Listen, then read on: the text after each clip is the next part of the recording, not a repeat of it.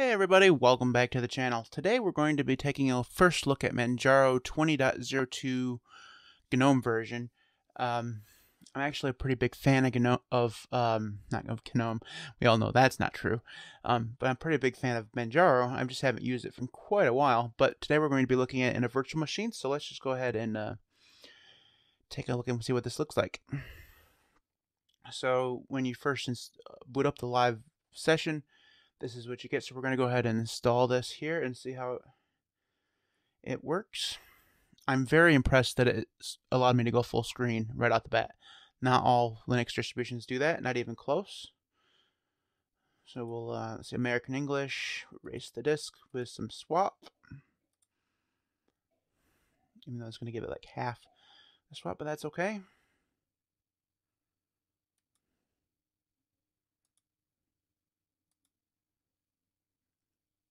Now, the last time I did Manjaro, you created a user account in Calamares right here.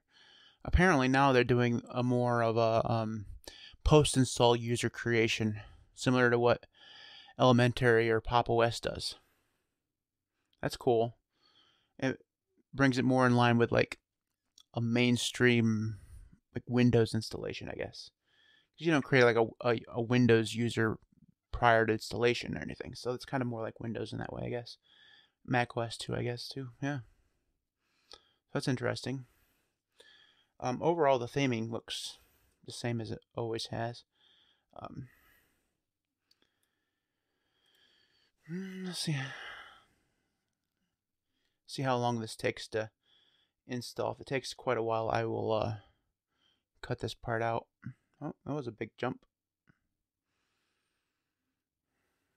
I like how they put the dock visible on the screen at all times, because like in most Gnomes, you have to press the Windows key to, see that. That's cool. Well, when we get it installed, we'll look and see what extensions come pre-installed, because some of them definitely do. Oh, I have the Tile Window Manager extension. That's cool. That's from Pop! OS. Nice. Oh, that was a really quick install too. Good. Give this a reboot. May end up having to, yeah.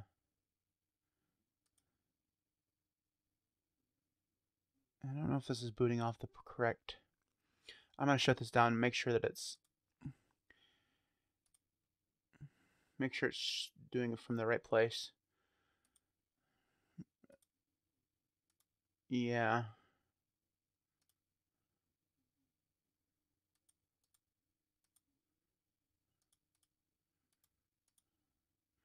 Wonder why it won't let me eject it.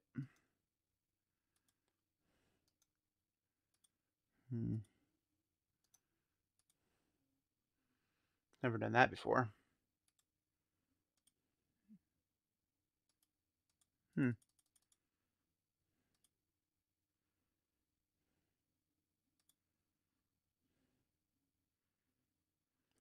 I bet you it's because it's saved. Hold on a second.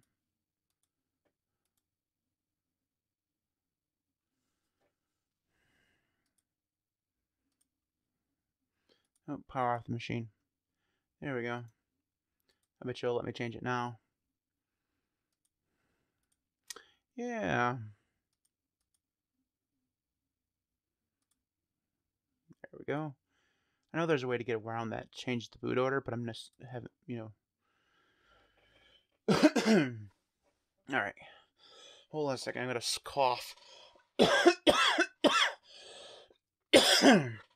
Excuse me. COVID. Hopefully not. All right. That's very impressive. In a virtual machine that goes full screen just like that. All right. Make sure, yep, English US. We can turn those off. We don't need those. Detroit. Skip that. Create a username.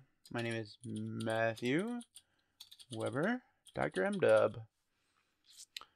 Ooh, parental controls. I don't have any little kids running around as far as I know.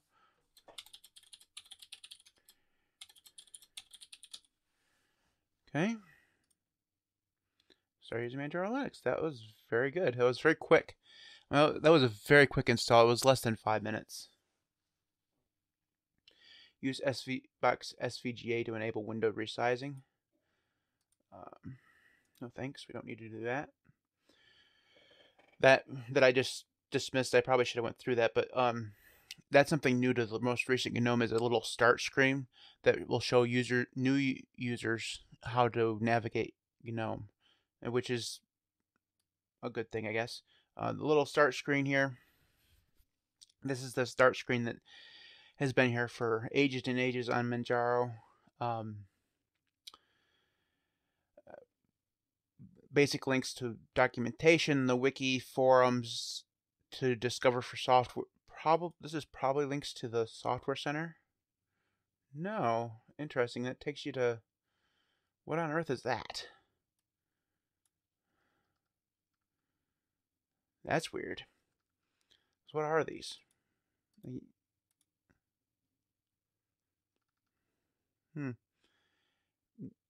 I didn't even know Manjaro had their own Discover applications website. Go away. Again, go away. Alright, anyways, we can get rid of that. That's, for the most part, get involved. Donate GNOME Layouts Manager. Huh.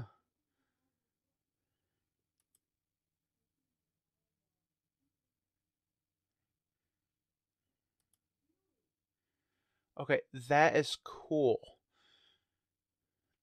Let's look at, alright. That is really interesting. I've never seen that before.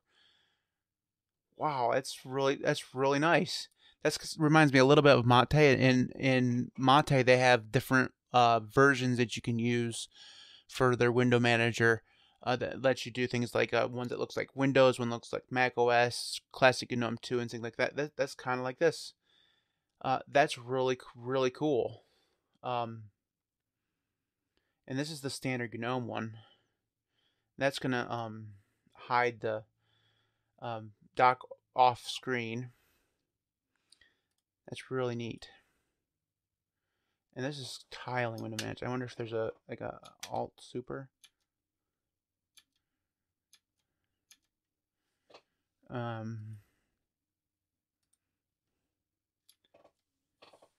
Terminal. See what the tile. Oh, that's what the tiling looks like. Cool. That is cool. Is NeoFetch installed? No. So let's install some.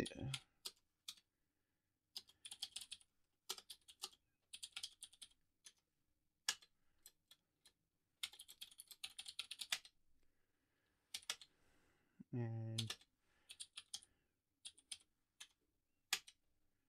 alright, so this is running ZSH out of the box. Very interesting. So this doesn't come with Bash out of the box. That's nice. Running the Window Manager Mutter, which is standard for GNOME. 1,100 packages out of the box. And probably 1,163 packages because I just installed NeoFetch using kernel version 5.9.11, which is basically the most recent. I think 5.10 just came out or is just about to come out. Using the Matcha Dark Sea window manager theme, the Matcha Sea GNOME 2.3 theme, and the Papyrus Dark Maya icon pack. And let's see here, Frida. I think that's it. Oops.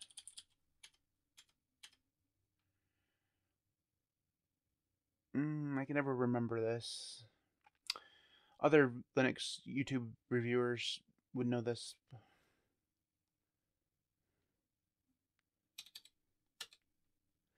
Yeah, alright. Anyways, using about 900 megabytes out of the box. Well, I mean, almost out of the box. We do have some things running here. So that's not bad for GNOME, because usually it's well over a gigabyte. Alright, let's... So the question is, how do you get back to that layouts manager? Because I want to go back to this. Apply. Alright. Settings. That's here. GNOME Oh man, it comes with GNOME Tweaks pre-installed. This is the preeminent version of GNOME, people. I've been preaching for years that GNOME Tweaks needs to be installed out of the box because you can't do anything with GNOME without GNOME Tweaks. You can't change the theme. Let's see what themes come together. Ooh, they got some different of the matchas.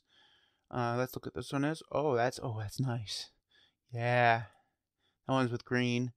More keeping with the, what's this one? Red. Do they have a dark red? Yeah, those aren't the same. Interesting. There we go. That's the favorite right there. That's awesome. Let's see here. Fonts, Noto Sans, and Hat. These aren't the same. These are all different. That's really weird. Normally in a distribution, the fonts pretty much are all the same, like brand of fonts, if you will. Keyboard, mouse, startup applications. Nothing really crazy there. It does start up caffeine automatically, which is, I believe, up here. Or maybe here. Used to be that caffeine was started, when it started up it would be, oh, nightlight, that's what that is, I bet you. Alright, top bar. It does have, out of the box, it has close, maximize, minimize, and maximize and minimize enabled out of the box, which is good. Windows. It doesn't have an extent. I bet you it uses the standard GNOME extensions. I bet you. Yeah, it uses the new GNOME extensions app, which is awesome. The latest Ubuntu did not have this yet, so I wasn't able to check it out. So it has a application menu, arc menu installed out of the box, but not enabled. Auto move windows. I'm guessing that has something to do with the tiling. I bet you if you change to the tiling version, that gets enabled. Dash to dock, dash to panel.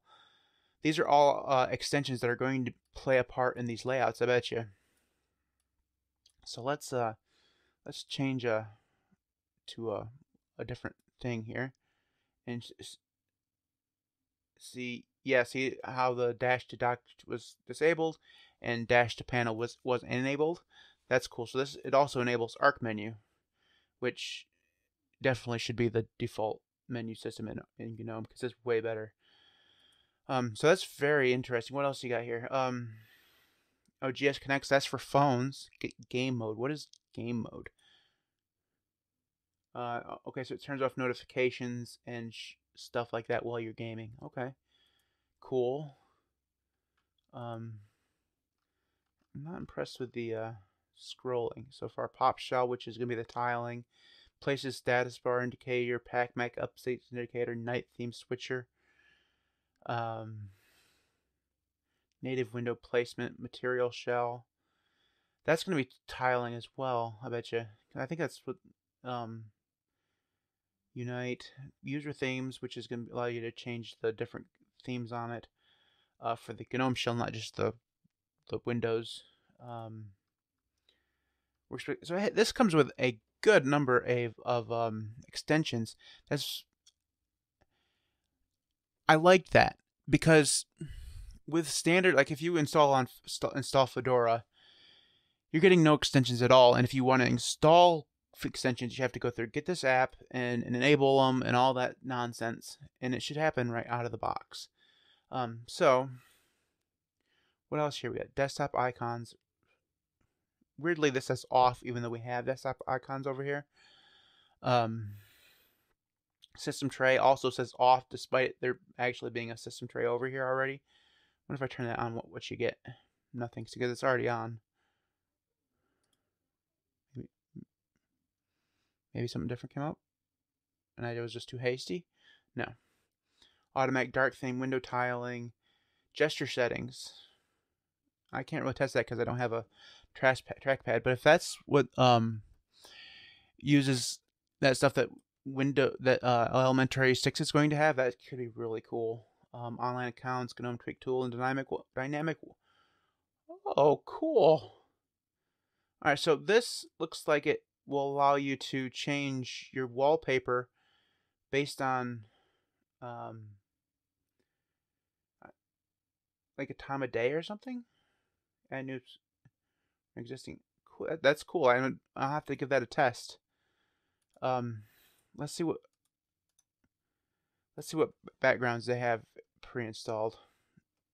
Some cool. This one's kind of neat. I like lightning. I'm not impressed with the scrolling on this so far. I'm wondering if it has something to do with my virtual machine. Sometimes the scrolling just doesn't work. I'm guessing it has something to do with the virtual machine going wonky. Let's see here. Yeah, we'll go ahead and do that one. All right, the rest of the settings here look like they're just basic GNOME settings. Color. Can you change like in Ubuntu? You can change the appearance a little bit in the just standard settings. I wonder if you can do that here. Change between light and dark mode. Probably not. So why would they put it here when they install GNOME tweaks out of the box? Okay. So let's see what all comes installed, shall we? All programs. Let's see, accessories, caffeine, clocks. Is that GNOME clocks? That is GNOME clocks. Okay. Cool. I like that application quite a bit. Extensions, files, firmware. That's probably to change like drivers and stuff. Gestures. Git hash. I think that's to do calculate message digest and checksums. Okay. HP device managers for printer, Cavantum, layouts. So that's going to be how you get to this. That's cool. Okay. Let's see here. Main menu. Add or remove programs from main menu. Manjaro user guide. Maps. It comes pre-installed. Software token. I think that's gonna be like a what do you call it? Second factor authentication or whatever kind of thing. Pre-installed. That's I bet you that's the GNOME text editor. What is it called?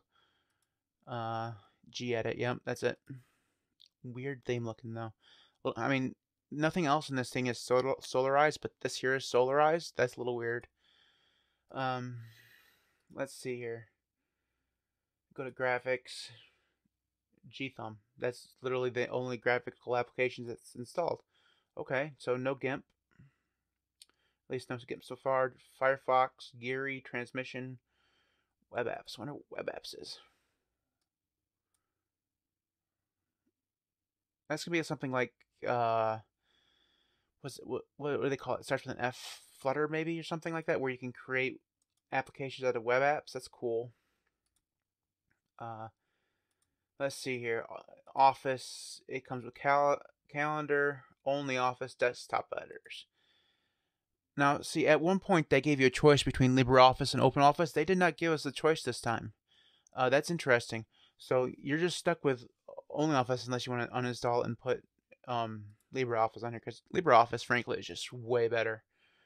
That's a little bit disappointing that they took away that choice. Programming, icon browser. Okay. Probably any of the icons that are on the system. Sound and video. So it comes with Lollipop, Cheese, videos. This is gonna be like MPV maybe, or GNOME videos. It doesn't have an about page. Okay, not sure what that is. I'm probably the standard GNOME video application, but no VLC. So if you want VLC, you'd have to install VLC. I personally just because VLC will actually play anything, so that's the reason why I like that. System tools. Let's see here. Gparted standard. I don't know what LSHW is. Hardware lister. I don't know what that is. I'm not gonna open it to find out. Parental controls. Oddly, it comes with Ranger pre-installed. That is weird. Now, if this was like a tiling window manager, by all means, I love Ranger.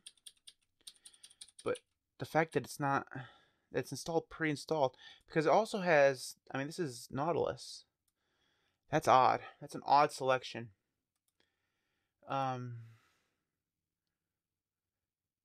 disks, characters. These are the standard GNOME stuff. This is gonna be GNOME Terminal, GNOME Tweaks is here, and other. These are just software. It's weird the software update isn't in with settings. That is a little weird.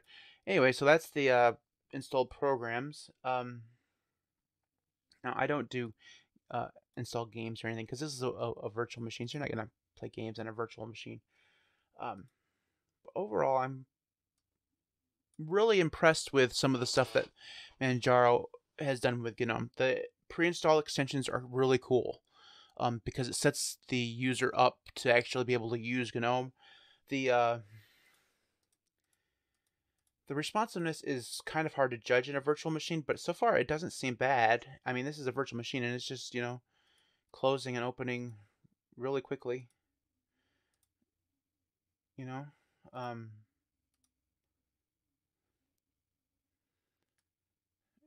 They pin snapshot or screenshot the screenshot taker to the taskbar. That's interesting.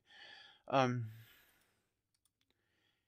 I mean the performance seems pretty good. I mean, Firefox is usually the slowest thing to open ever, and that was really quick. I was really nice. That's very impressive. I'm not sure if this is as fast as Fedora, but it's also running more extensions than Fedora, so you'd have to keep that in mind. Yeah. I'm not a big fan of GNOME, as everybody knows, but this is really, really very attractive. This is a GNOME that I could use if I were to use GNOME. So I think that's a ringing endorsement from me. I'm really impressed with like I said, the selection of extensions, the themes that are installed, the fact that it has GNOME Tweaks pre-installed right out of the box is just, I mean, I'm the kind of users that can install that on my own, but from a new user perspective, that's really good because, I mean, most new users aren't going to know that it exists without having to like Google it. The fact that it's there is awesome. All right, so final thoughts. I really like this. It was really good. It was a nice little first look. I think as I advance my ability to review distros and stuff like that, I'll probably start installing them on bare metal so that I can do some testing on like for games and stuff. But for now, this works okay. I would say if you're looking for a GNOME distro, Manjaro is probably the one that I would tell you to go with because it's the most customized out of the box and will allow you to go through and do your own customizations. So that is it for me this time. If you like this video, give it a thumbs up. If you didn't like it, give it a big fat thumbs down. I really do appreciate both of those because it shows that you interacted with the video. And you're not going to hurt my feelings if you hit the thumbs down. I would probably give it a thumbs down. If you really did enjoy this video, think about subscribing because we upload new videos almost every single day. Window managers, podcasts, and pretty much anything you can think of. We're going to be doing a few more of these distro reviews, and they'll get better as they go along because this is only my second one. And if you want to be notified, make sure you hit the notification bell. So we'll see you next time. Thanks for watching.